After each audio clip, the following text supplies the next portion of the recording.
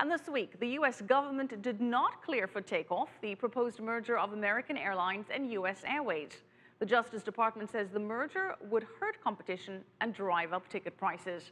But the two carriers say they are planning to fight on to become one. Shraysi Tandon reports.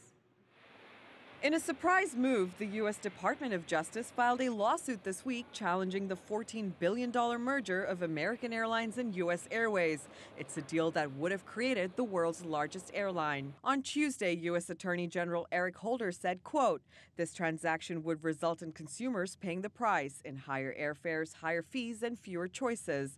Today's actions proves our determination to fight for the best interests of consumers by ensuring robust competition in the marketplace." The proposed merger comes after years of consolidation in the U.S. airline industry. Since 2005, U.S. Airways merged with America West Airways, Delta merged with Northwest Airlines, United joined forces with Continental, and Southwest joined forces with AirTran.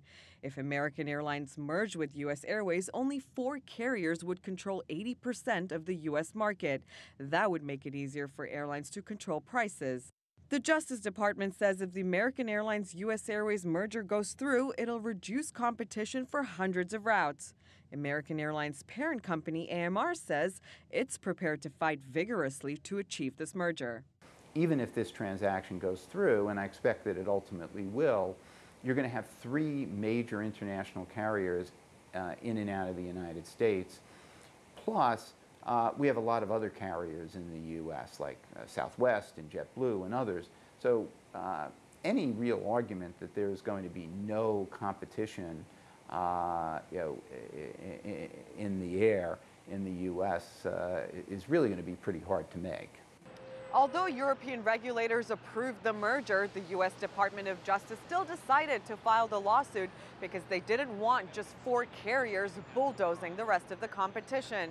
Both American Airlines and U.S. Airways says they are going to fight the lawsuit, expecting that their business plans eventually will be cleared for takeoff. Shraysi Tandon, CCTV, New York.